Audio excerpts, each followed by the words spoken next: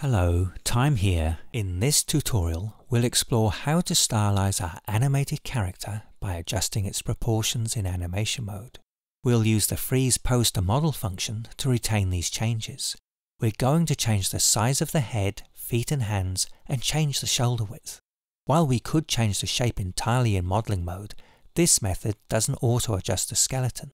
This is why we'll make the major changes in animation mode using the bone transform fields and then use the Freeze Pose to Model function, as this method lets us change both the shape and the skeleton simultaneously. Before we go into animation mode, I want to first squash these points in between the shoulders while in modeling mode to make room for the shoulders to be closer to each other. Okay, with that done, switch into animation mode. Because we don't want to capture anything to our animated sequence, toggle out of Auto Capture by clicking this button. Click this button to set the default pose. Click the right shoulder bone, open its control panel, and then translate the shoulder in by clicking this Increment button. To keep our posing symmetrical, toggle into Mirror Pose mode. This results in left limbs mirroring any change we make to the right limbs. To increase the size of the head, click the head bone and increase the scale for the X, Y and Z dimensions equally. Same as for the head, to increase the size of the hands, click a wrist and increase the scale's X, Y and Z components equally. And again, to increase the size of the feet, click an ankle and increase the scale field equally. I can see the lower segment for my legs looks shorter than my thighs, so I'm going to shorten the length of the thighs by clicking on a knee and translating up a centimeter.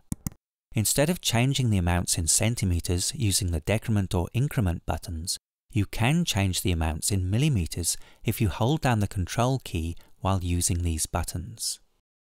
Translate the pelvis until the base of the feet are level to the ground. With our character stylized as desired, click Freeze Pose to Model, and then click OK. Now if we go into modeling mode, we can see our model has retained its shape and position with the skeleton aligned correctly. Now we're back in modeling mode, we can adjust individual control points to accommodate the more radical changes we made when we were in animation mode. Switching back into animation mode, it looks fine to me, so I see no need to fix anything. But depending on which parts of your skeleton were modified, you may find that you need to adjust your captured poses so that your feet are positioned where they were before in your animation. Before making any refinements to your poses, don't forget to toggle back into Auto Capture mode.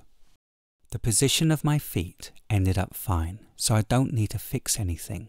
But to show how you can adjust the position of your entire animation by offsetting the height of all the recorded positions of the pelvis, I'm going to raise my feet 2 centimeters up from where they currently are. First, set the slider to the beginning and then select all of the timeline. Then click Copy and then click Paste. Before clicking OK, tick the Transform field and set the amount we want to offset the position of the pelvis to the Translation field. This is much quicker than changing each individual captured pose, but depending on the complexity of your animation, you may still want to refine some of your poses individually after changing the proportions of your character.